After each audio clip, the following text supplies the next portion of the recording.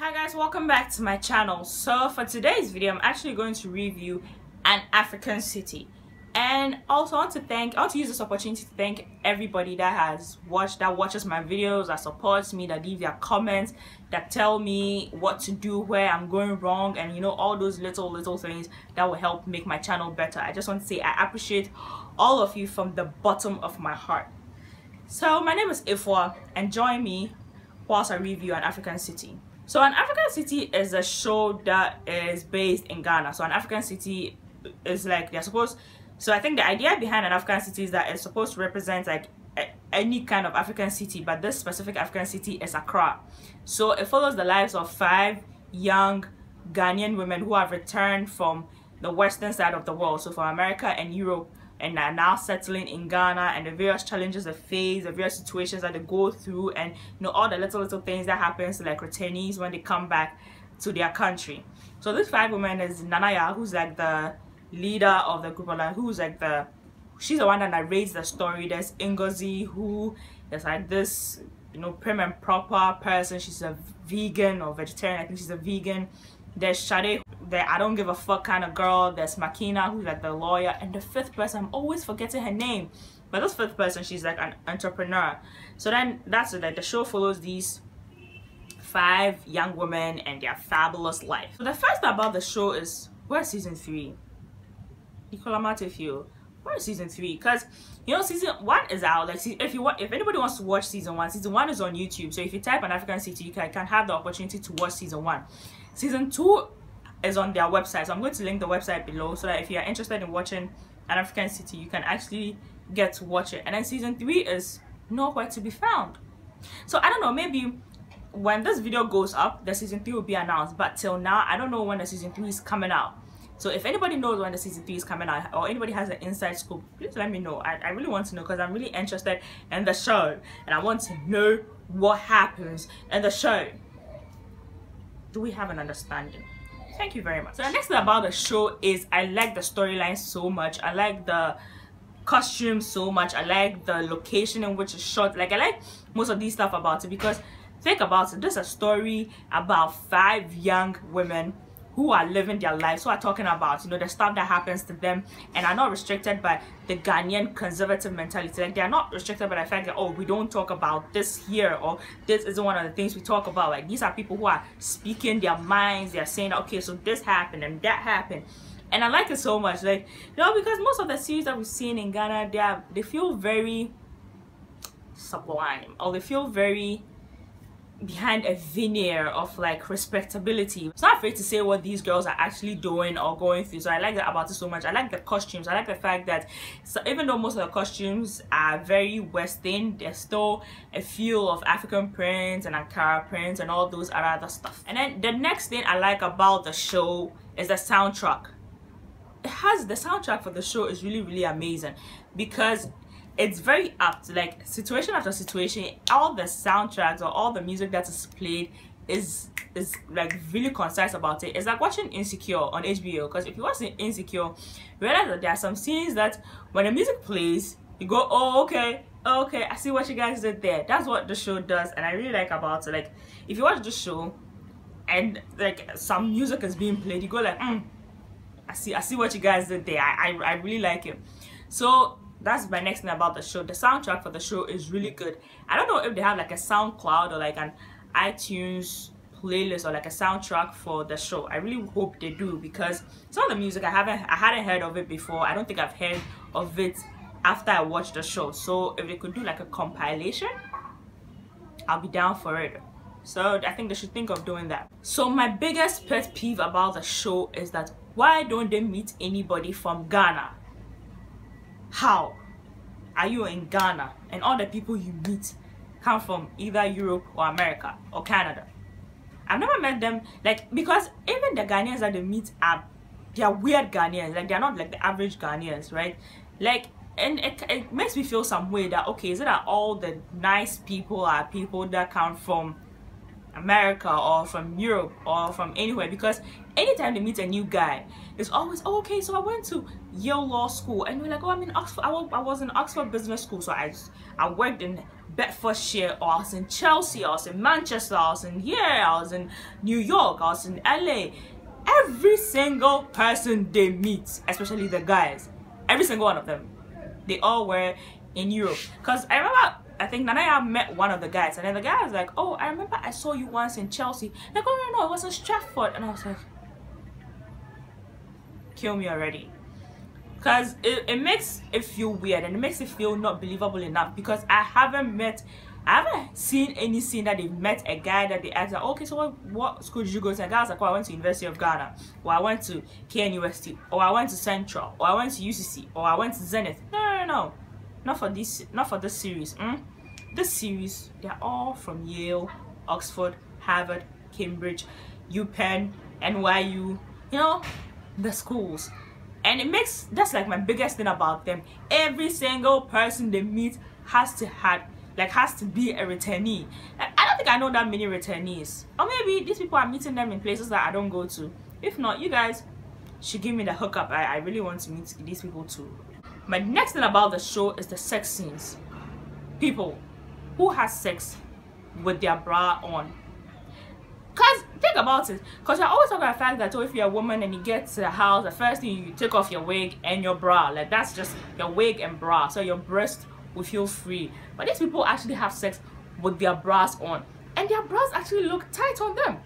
Because there was this scene in season 2 episode 1 where where Sade is having sex, right?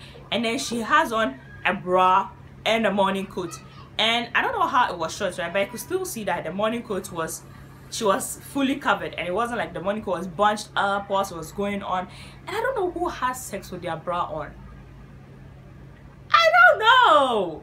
Maybe it's just me. Maybe I'm the one being overly somewhere about it, and I know a lot of people are going to give me a lot of side eye about who do I think I am and about sex. No. But my point is, we're not expecting you to give us power sex scenes, because if you guys can give us power sex scenes, mad props to you. But what we are saying is, if you don't want to show us the sex scenes, then immediately as it's beginning, just cut to a different scene. If not, make us believe the sex scene we are watching. Don't try to shortchange us and let these girls have a bra on whilst having sex.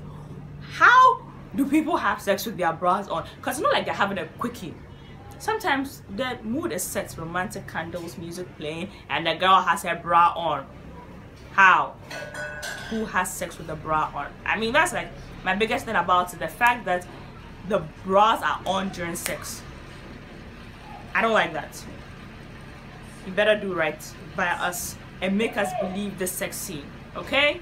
Can we do that? So my next thought about the show is the fact that there are certain situations that they portray that are not very believable. Because there was this scene, right, whereby when the guy has sex, he throws after sex, he throws the condoms around.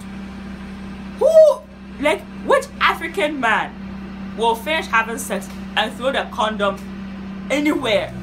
When we believe so much in juju, when we believe in jazz, and like someone can use my sperms against me, and you're throwing the condoms around. I don't know, that episode felt very weird. Like, I felt like it was it wasn't quite believable, because I don't know anybody that does that. If you know anybody, any guy that has sex and throws his condoms about, please let me know. Like, because I haven't met anybody like that, and I'm really seriously hoping to meet someone like that, because it was so weird, and it was so weird, and it was so, are you sure? Because that's how I feel like when I watch certain scenes in the show. Like, this thing can never happen, that can never happen. Who does this? Because if you're trying to, because the only part that I thought was quite okay was the fact that one of them said that, oh, she wants like the guy to go down on her, and then the guy's like, no, African men don't do that. I could have believed that, because there are a lot of guys I'll tell you that I don't go down on women. There are certain situations that really make me question the show. Like it makes me take it, like, have a double take, like, are you sure? Like, are you serious? Because you know, there's suspension of belief, and then there's suspension of belief. Fast and Furious is different, but if you're trying to let us know that this is what happens, make us believe it a tad more.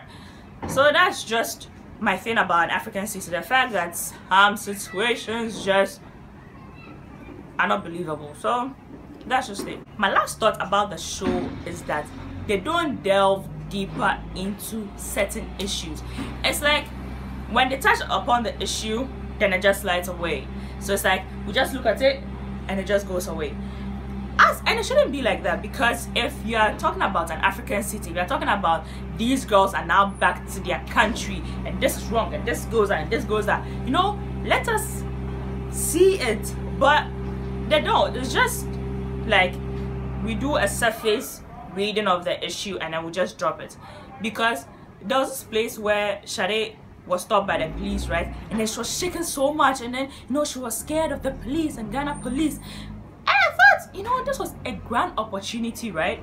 To do how, if you're a returnee, you are treated differently than if you were in Ghana, right? Because if you are a Ghanaian person and the police stops you, you're not getting out of it. But I thought like that was a perfect opportunity for her to get like her slur on and be like, oh officer, no, I'm so sorry, I didn't have my license on me. You know the difference between the way a returnee is treated and the way a Ghanaian person is treated. I don't get that from the show. Like the show, I guess, is just solely based on the returnees, but at the same time I felt that it should also deal with how how the rest of the country deals with stuff. Because there was a part of the show where Nanaya wanted an apartment to rent, and she was going from place to place, and like even though it spoke about the fact that apartments are expensive, it didn't show like how expensive and how much it doesn't correlate to like what you earn in this country. Like it was just like, oh, okay, I can get a loan and then afford it, but not everybody can afford some of these apartments and stuff like that. So I think that's like my thing about this show, the fact that it doesn't delve deeper into the issues. That's the same thing I had with YOLO, the fact that there's so many things to talk about, but because it's just surface stuff, it's not really looked at into like deeper context, into deeper details.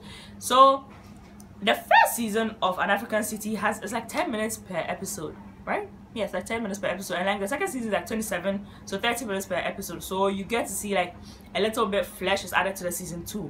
So if season 3 is coming up, I hope that it's way better than the past 2 seasons, because the show is really, really good. I like the concept for the show, I like the execution, I like the picture quality, I like everything about the show. But if you're going to be sexy into season 3, please people, remove the bra. So then that's just it. I'm done with my 7 thoughts and observations about An African City. So have you seen An African City? Would you watch An African City? Please watch if you haven't seen it. Let me know what you thought about it. Leave your comments below about the show if you have seen it. So once you are here, why don't you check out my other videos that are going to be lined up right here, and then please subscribe to my channel. No, the subscribe button is here or there, so just subscribe to my channel, like this video, share my video, and then I'll see you on my next video. Can we do that now?